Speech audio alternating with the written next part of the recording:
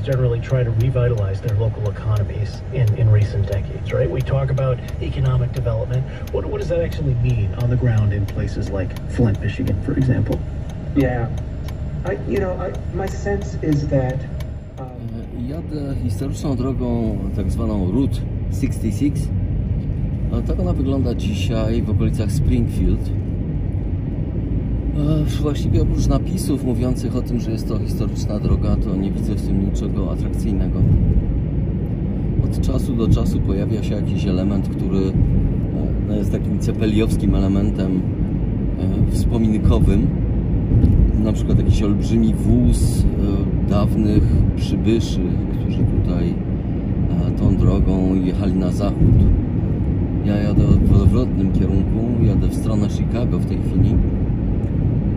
No nie widzę po prostu żadnej atrakcyjności tej drogi. Wydaje mi się, że ona się skończyła także w sensie jakiegoś mitu.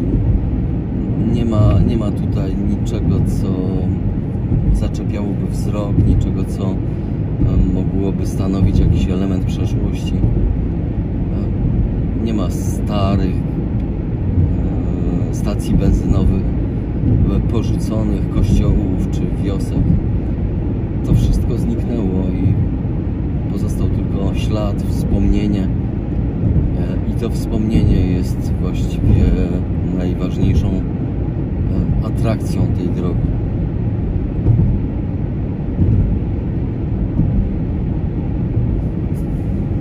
Na wielu odcinkach ta droga Route 66 z gorszą nawierzchnią porusza się równolegle do autostrady 55 w pobliżu Chicago, przynajmniej tak jest. I myślę, że to też świadczy o tym, że jest to droga po prostu bezużyteczna, trochę zapomniana. Jeżeli ma jakiś charakter wspominkowy, no to na pewno gdzieś tam na tej drodze można znaleźć jakiś motel, czy jakieś miejsca, które będą przypominały o historycznej przeszłości tej drogi, ale generalnie jest to coś już nieużywanego i zapomnianego.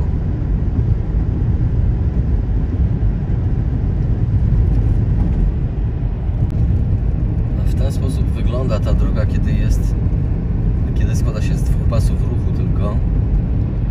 Jak się jedzie, to trochę trzęsie, bo asfalt jest po prostu trochę dziurawy i pełno na nim różnego rodzaju pęknięć. Także samochód trochę podskakuje. Nie wiem, jaka może być przyjemność jechania tą drogą, szczególnie, że obok jest autostrada, na której można rozwinąć znacznie większe prędkości.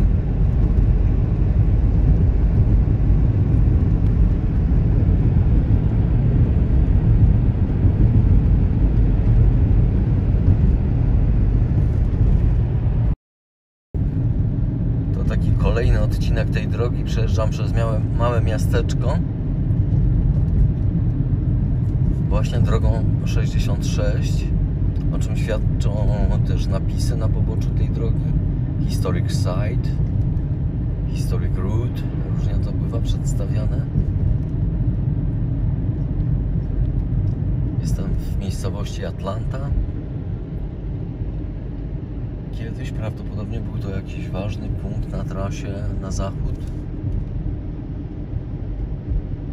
A dzisiaj mamy już tylko takie senne miasteczko położone w pewnej odległości od autostrady. Niewielkiej, w okolicach mili. No i tutaj życie toczy się nieco inaczej. Nieco bardziej sennie.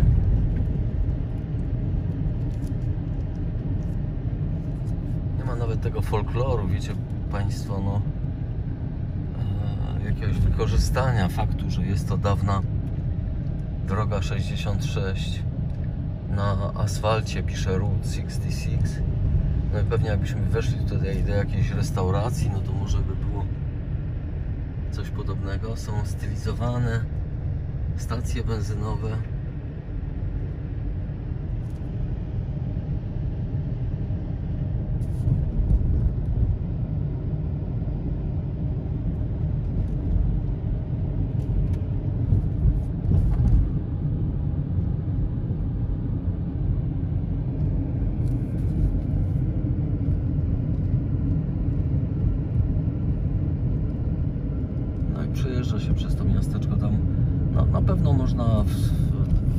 do restauracji w stylu western country,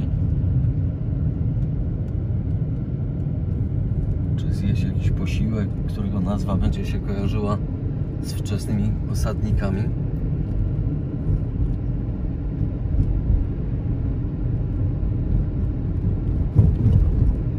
Ale jakoś nie wiem, nie mam żadnego wrażenia takiego, żeby mnie ciągnęło do tego, żeby tą drogą dalej jechać.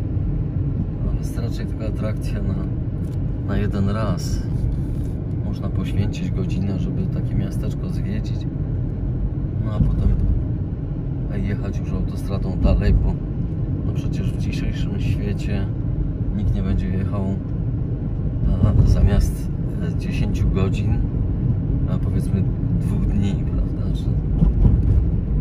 z prędkością 25 mil na godzinę, bo na więcej ta droga raczej nie pozwala.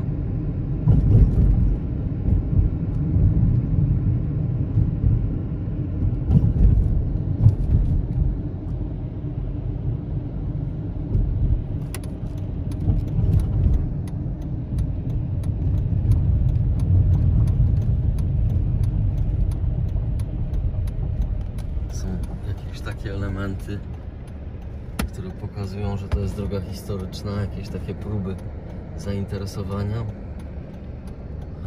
tak żeby ludzie zjechali z trasy i wypili tutaj kawę, ale nic poza tym.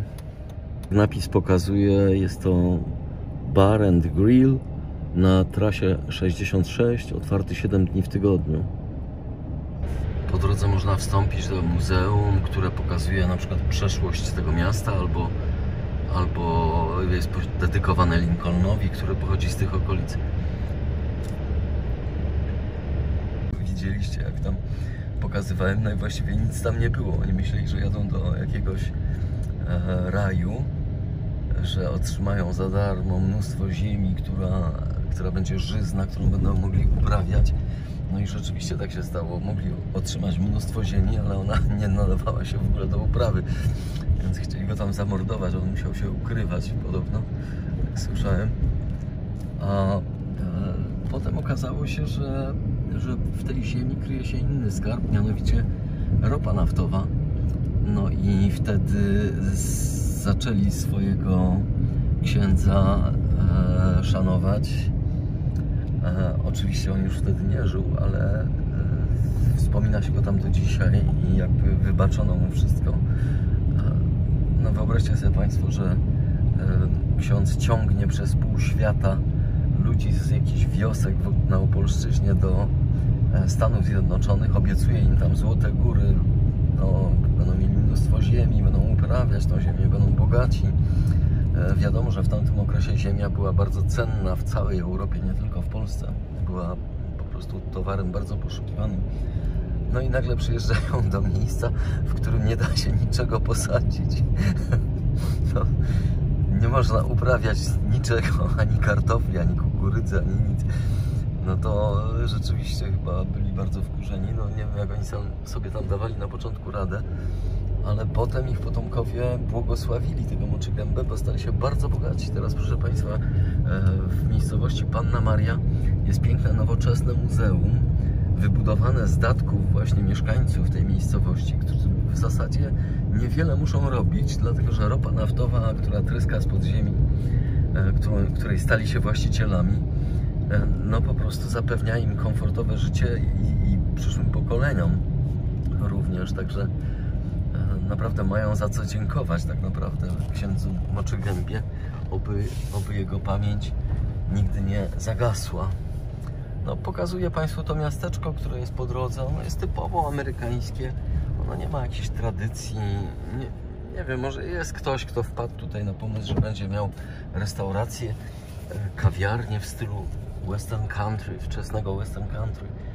Pewnie tak, no ale jeżeli się widzi jedno takie miejsce, to widzi się wszystkie praktycznie, także nie zachęcam tutaj do kultywowania tej tradycji, do przejazdów drogą 66, bo zdaje się, że ona już nie ma po prostu przyszłości. Zdaje się, że nie ma już nawet tego klimatu, bo przecież ludzie chcą mieszkać w nowoczesnych domach, a nie w takich jakichś starych domkach z okresu początku XIX wieku. To powoduje, że zacierają się te ślady, powstają nowe domy, nowe szkoły i wszystko to, co stare, odchodzi w przeszłość, w zapomnienie. Dostojewski uważał, że pamięć o człowieku nie przetrwa dłużej niż 100 lat. Działo się to w epoce, kiedy nie było internetu, nie było pamięci cyfrowych.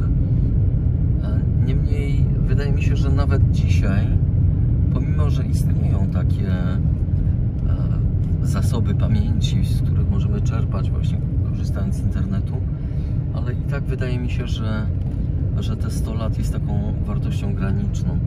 Bardzo niewielu ludziom, takim jak Kopernik, Mozart, udaje się przetrwać, ocalić swoje nazwisko od zapomnienia dłużej niż na 100 lat. Natomiast średnia jest właśnie taka, to bierze się z tego, że zapominają najpierw dzieci, potem wnukowie, a o nich też nikt nie pamięta. No i gdzieś tak w okolicach 100 lat właściwie nikt już nie wie, kim był Jan Kowalski, czy Mieczysław Herba, czy jeszcze ktoś inny. Myślę, że jest to z jednej strony szkoda, prawda, bo można by się było dużo wielu ciekawych rzeczy dowiedzieć o ludziach, którzy kiedyś dawno temu żyli.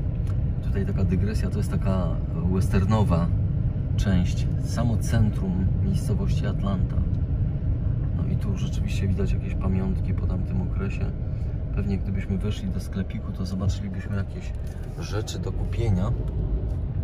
Tu już pokazywano wcześniej stacja benzynowa z takimi starymi pompami, ale oczywiście jest to w tej chwili już tylko kawiarnia. No i jakiś taki typowy amerykański reprezentacja amerykańskiej rzeźby. Typowa, zawsze jest z plastiku i pomalowana.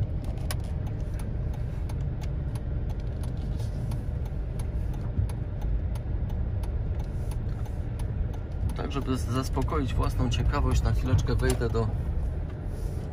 wejdę do sklepiku ze starociami. Zobaczę, co tam jest, może mi się coś uda kupić ciekawego.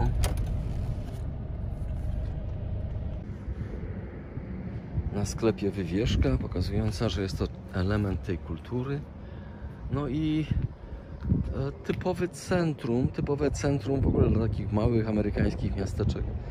Z jednej strony na jednym narożniku bank, na drugim narożniku sklep z bronią, w trzecim narożniku jakiś sklep z pamiątkami, no na czwartym taki store, gdzie można kupić jakieś beverages, czyli napoje, coś do picia. W pewnej odległości od tego centrum, pewnie 100 metrów dalej, można się spodziewać, że będzie posterunek policji, przy czym zamiast policjanta będzie tam tylko napis, że w razie czego proszę dzwonić i tam podany jakiś adres. Tutaj w sklepiku, który jest zamknięty, bo turystów już nie ma, raczej w lecie można się ich spodziewać. No w każdym razie tutaj widać, że sprzedają tablice rejestracyjne i jakieś tam pamiątki po wczesnych osadnikach. Oczywiście sprawdzam, ale chyba jest zamknięty. Tak, zamknięty. Closed. Opis do muralu, który jest elementem takim ozdobnym, dekoracyjnym na podstawie jakiegoś historycznego ogłoszenia. No i w każdym sklepie, który znajduje się tu przy skrzyżowaniu, będzie jakiś element mówiący o tym, że to jest historycznie droga 66. Tutaj to samo. Bardzo podobny sklepik, chyba to jest może nawet ten sam, albo no nie ten sam, bo tam z tamtej strony było wejście. Cały opis poświęcony tej potężnej postaci z parówką z hot dogiem.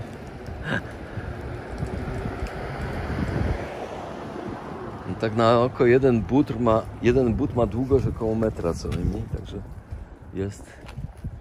Nie wiem, jak wiatr wieje, czy to się nie przewróci i nie walnie tą parówką w czyjeś auto, to by było dopiero.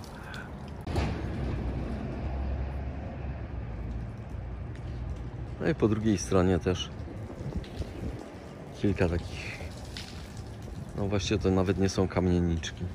Miejsce, gdzie można sobie kawę wypić. Jest stare bardzo jakieś napisy, pordzewiałe. Illinois Route 66. Tu teoretycznie można by było wypić kawę, ale zdaje się, że tylko w lecie, ponieważ w tej chwili nikogo tam nie ma. A wnętrze jest takim typowym wnętrzem amerykańskiej kawiarni, gdzie ludzie siedzą przy blacie i co pewien czas przychodzi kelnerka i dolewa im kawę. Muzeum w Atlancie, proszę, tego typu rzeczy można tutaj zobaczyć. No i zbliżamy się do kolejnej ulicy, do kolejnego narożnika i tam jest wieża zegarowa, biblioteka. No i ta senna atmosfera małego miasteczka nie opuszcza nas ani na chwilę.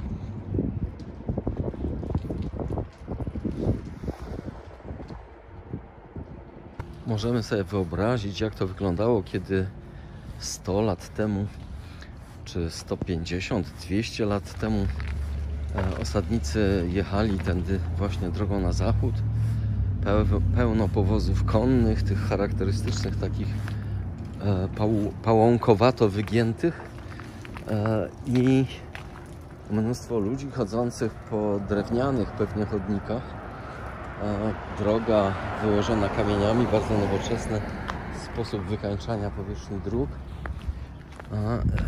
Turkoty, rżenie koni, jacyś ludzie zbierający kupy po tych koniach na bieżąco. No a ponieważ jest to okolica, z której pochodził Abraham Lincoln, to jest też trochę takich muzeów gdzieś po drodze, które pokazują tą postać. Przemysł pamiątkarski tutaj obejmuje też produkcję tego typu pomp. One oczywiście nie są historyczne, to jest taki zabytek, który został zrobiony specjalnie pod turystów. Też wszędzie pokazuje Route 66, ale wszystko jest nowe, niepordzewiałe. No i można potem wejść do środka i prawdopodobnie zobaczyć jakieś artefakty tutaj. Nie jestem pewien co. Tak, to jest taka wystawa. Nie da się zobaczyć przez szybę, bo odbija się światło. Ale jest w środku wystawa, fotografie pokazujące właśnie to, jak kiedyś wyglądała ta trasa.